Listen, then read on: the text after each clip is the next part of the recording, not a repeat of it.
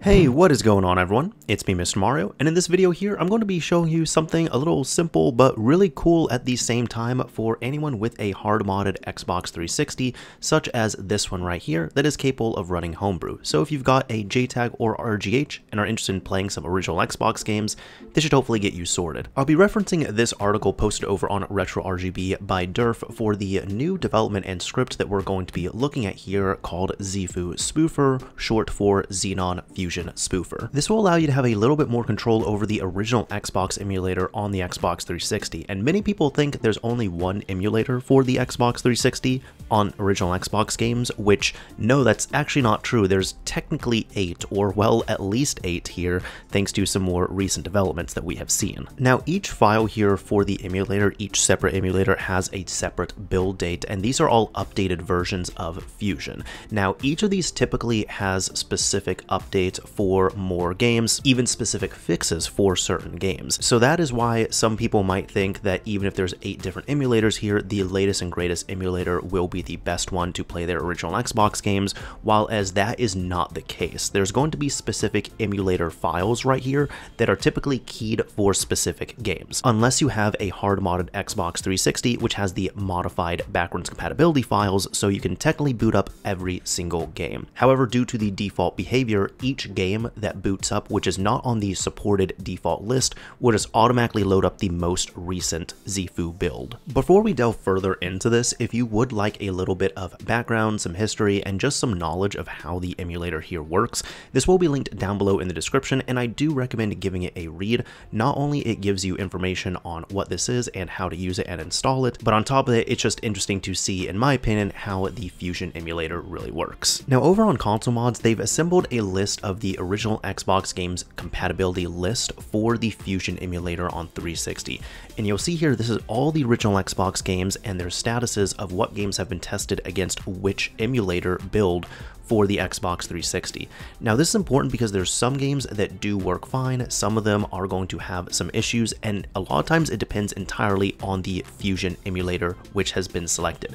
You can see here, I'm going to try out Capcom Fighting Evolution, which for a couple of them only loads into the menus, but for other ones it can be playable, and you might get some extra benefits using different emulator builds for your specific game. I would definitely encourage you all, after you set up this script as well too, if you're interested and you have some games that you've been trying with different emulators, to document your fixes, observations, and such on here, including recommendations. Not only can help yourself out, but it can also help out the masses who are also trying to squeeze a little bit more original Xbox compatibility out of their hard-modded Xbox 360s. Now, if you're ready to get started, there will be a few prerequisites that you will need. First of all, you must have a hard-modded Xbox 360. Doesn't matter if it's a RGH or JTAG, as long as it is hard-modded. You're also going to need Aurora already set up and running on your console. And you're also going to need the original Xbox modified backwards compatibility files set up and installed on your system.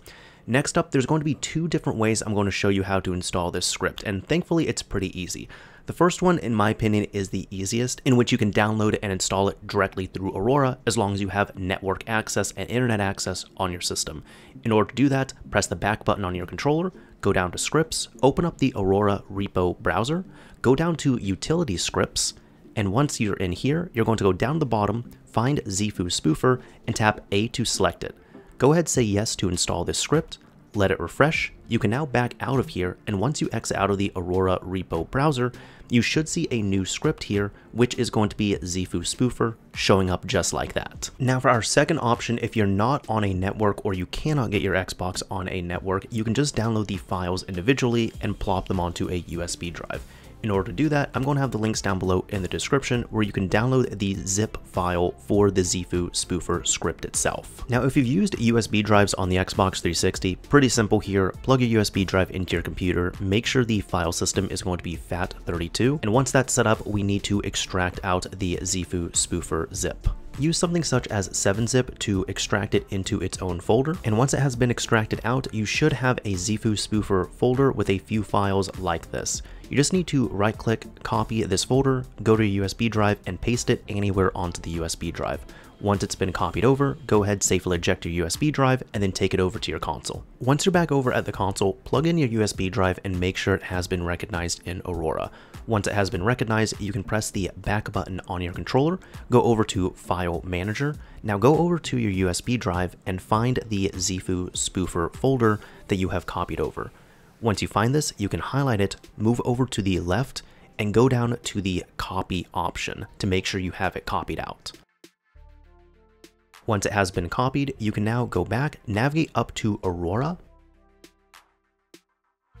and within here, you're going to go to User, go down to Scripts, go down to Utility, and inside of here, go to the left and hit the Paste option. This is now going to, of course, paste over that script that you just downloaded and copied over. From here, exit out of the File Manager, go back into Scripts, and once it loads in, you can see that the Xefu Spoofer script has been set up and installed, just like that. Now, in order to use this here, before you launch whichever Xbox game you want to play, press the back button on your controller, go to the Scripts option, load up the Xefu Spoofer script, and once it loads up here and backs up these Xefu files, you can now select which emulator you want to use.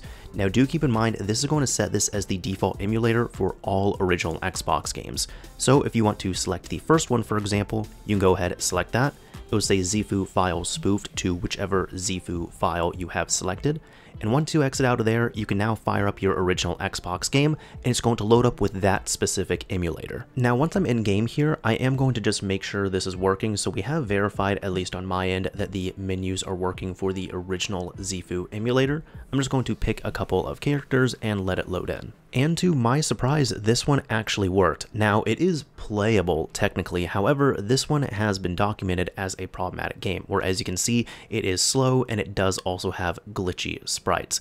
But this is different than the result we were seeing, which was this specific one, just the base Xefu emulator, was only really supposed to load into the menus, so it's nice we got a little bit of progress there. Now if you exit out and you want to try a different emulator, that's also pretty simple. Get back over to Aurora, press the back button yet again, go to Scripts, go to Xefu Spoofer, and then load in whichever emulator you want. You can see here, I'm going to load up the latest Xefu emulator, launch Capcom Fighting Evolution again, and give this a shot. Now, I did the exact same thing as before, but I did just a little bit of a test play, and to my surprise, I end up getting pretty much the same results with the latest emulator for this specific game that I end up having with the original, launch, the very first Xefu emulator.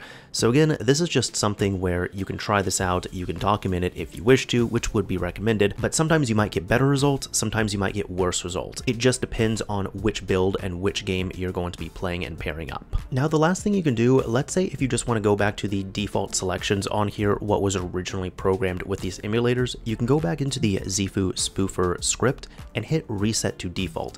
That way, if there's any games that specifically use a certain emulator, they're going to use those ones, and any games that are not officially supported but are going to be running with those modified backwards compatibility files are going to be using the latest emulator by default, which is going to be Xefu 7B, at least at the time of recording this. Anyways, that is about it for this video here. Hopefully this is something you were able to have some fun with, try out, get installed and up and running successfully on your modified Xbox 360 to squeeze even more compatibility out of it and get some more usage and features out of it, specifically here for original Xbox games. Anyways, that is about it for this video here. If you enjoyed it, a like would absolutely be appreciated. If you didn't like it, a dislike is fine as well too. As I always say, this is Mr. Mario, signing off. Thank you all for watching, everyone.